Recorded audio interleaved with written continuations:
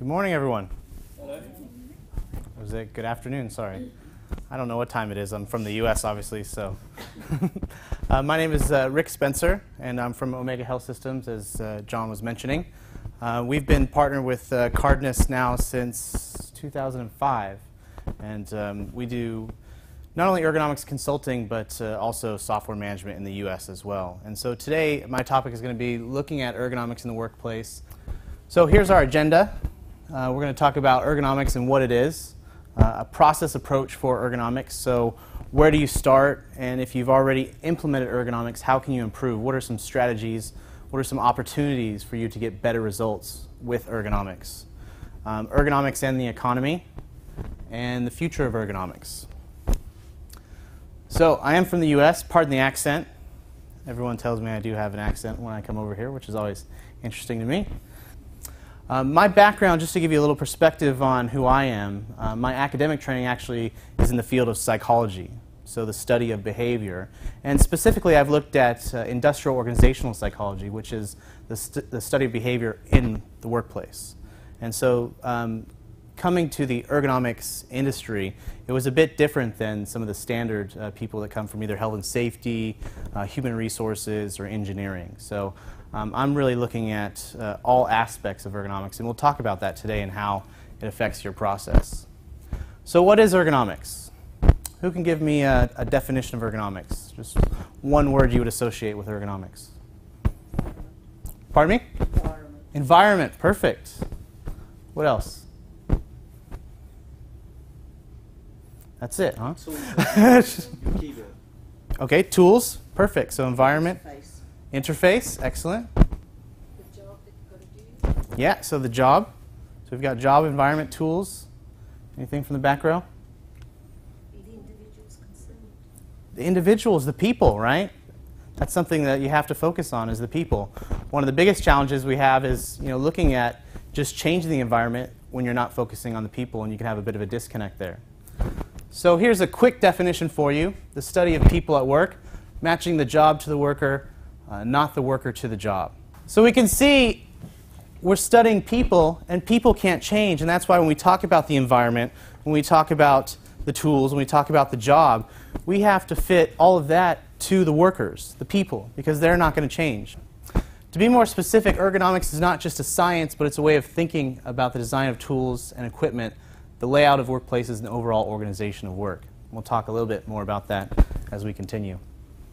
So what are we trying to achieve with ergonomics? What are the objectives of ergonomics? We know there's health and safety objectives, and oftentimes that's where we start with ergonomics, especially from a compliance standpoint. But as John was saying, what else can we achieve? If you're having budget deficits, or the organization is looking at how to manage the bottom line, health and safety might not be the ultimate message. There might be other messages, other business objectives that you have to look at. So enhancing efficiency, productivity, and effectiveness of systems, products, and people. So how many of you think that your management teams would be interested in improving efficiency? Yeah? Productivity? Right? Yeah? To enhance functionality, usability, and desirability of systems. So you were mentioning the interface. And to enhance safety, health, and the quality of life of people. So these are some of the primary objectives of ergonomics. Now when I look at ergonomics, I look at three critical elements: the environment, which we had mentioned, the knowledge of the employees, and the behavior.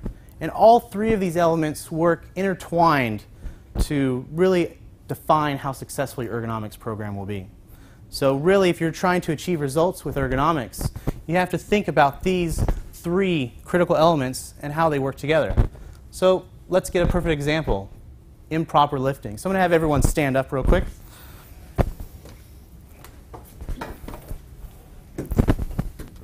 I'm blocking the camera, yeah? All right, so this is a picture of improper lifting. What's improper about this? It's not bending his knees. Yeah, he's bending in his back, right? So everyone knows this, right? Whether you've had specific lifting training or not, you probably have a good understanding that this is improper. So why do we do it? It's easier, right? Think about it. If you were, weightlifters, they do squats, with weights, on a barbell over their shoulders. That activates over 200 muscles. That's why they do it, so to build more muscle mass. So bending at the waist like this is very easy, right? So go ahead and do a quick squat for me, just like that. Yeah. So if you were to, drop a pencil like this on the floor, do I expect you to do this? Does that seem practical? No? Why not? It's not the easiest way. It's not the easiest way, right? So the easiest way is just to bend at the back. But there's other options that we could look at, right? One is, I could kneel down, right? Is my back still straight? Yes. Yeah. So that's easy enough. I know Hayden's a golf fan, right? So you've ever seen the golfer squat? Something like that, yeah? So we looked at those 3 critical elements. Go ahead and have a seat. We looked at those 3 critical elements. Who remembers the elements? Pop quiz to see if you're really thinking. Behavior. Knowledge. Perfect. So if this person has the knowledge, but they still do the behavior, how can we correct that? What's that? A whip? Punishment? Okay, we can influence behavior with punishment. What's the most effective way to influence behavior? Training and positive reinforcement. Yeah. Positive reinforcement is the best way to affect behavior long term. So, this person's doing it the easy way. Let's say they have the knowledge, but they still have the behavior.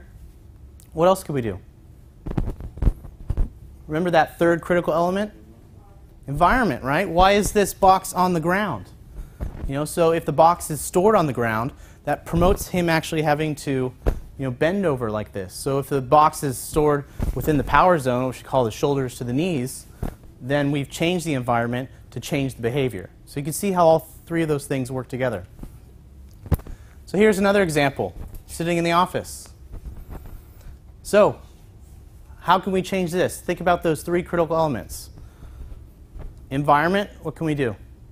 Adjust the height of the desk. Yeah, so adjust the monitor, that might help. Knowledge, what can we do? Train, what kind of training? Posture training. What other training? Look really hard at this picture. What other training might this person need? Yeah, exactly, right? So even if this person was, here's an example where they might have the best designed workstation, they might have the best training on how to sit, but because they don't have the ability to type without looking at the screen, they can't avoid this slump posture. So you can see how all 3 of those elements of ergonomics, the environment, the knowledge, and the behavior, are intertwined. And it's not always we can affect the environment and then assume that that is always going to affect the behavior. This is a perfect case. Or it's not that we can always affect knowledge and assume that that's going to affect the behavior, right? So all of those things have to be considered. So looking at an ergonomic model for your organization, so you're saying, okay, I'm looking at improving results for my ergonomics process. These are some of the major factors that you're going to need to look at. So we know about the process approach with the 3 elements we just discussed, but let's look at these factors: environment, person, organization, tasks, tools, and technology. So out of these 5 factors, which do you think is the most difficult to change? The person, right? Why is the person difficult to change? There are physical limits to how you can change. Sure, there's physical limits. We just learned that in our demonstration from our volunteers. People are stubborn. Stubborn, right? Adults are very hard to change their behavior. Peer pressure. Peer pressure, okay. I've done this for 40 years this way, so the rest of us must change now. Perfect. So, however, if we understand these elements of the person, we can better impact these items, especially here. So now, as an organization, you're probably thinking with some of these items that we've already discussed about your policies. If you better know the people of your organization, you can create better policies and procedures so that you can have better results with a person. So all of these items are affected by knowing the person better. So while the person is difficult to change, if we know the people better, we can affect these other factors and have better results. Does that make sense?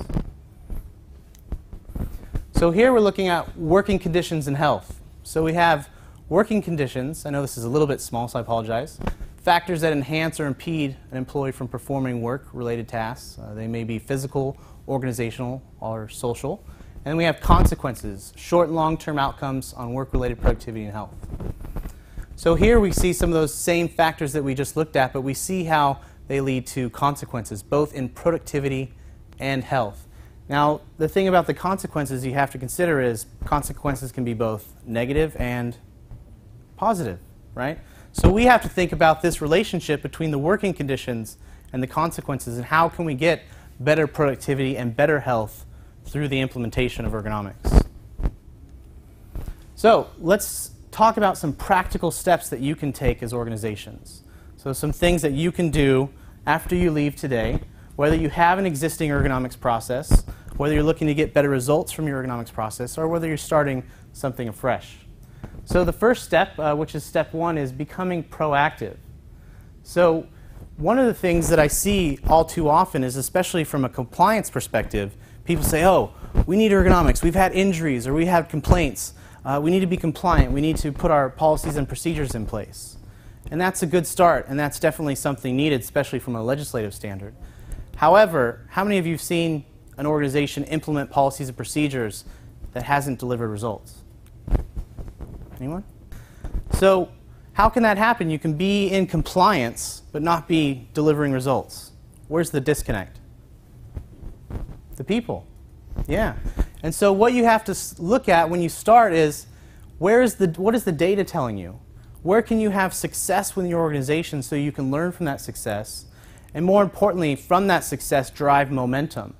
Because guess what? If you're trying to drive this whole process from, your desk, if you will, it's going to be a long, difficult journey, right? So if you can garner champions, if you can garner support from your colleagues, from others in other departments, you can have a lot more success. So take a look at your absence history or discomfort. Where can you get some data so that you can have metrics to document your success? It's easy to say, well, we weren't in compliance, now we're in compliance because we have policies and procedures in place. But if you don't have the data, how can you go to management and say, hey, we were successful. Here's where we started. These are the intervention steps that we had, and now we have these results.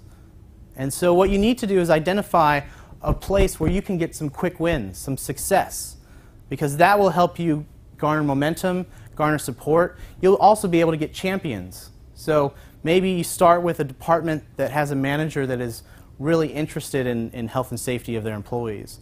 Because then once you have a success story there, you can take that manager's story to the other departments. Those departments that might have more difficult managers, difficult personalities.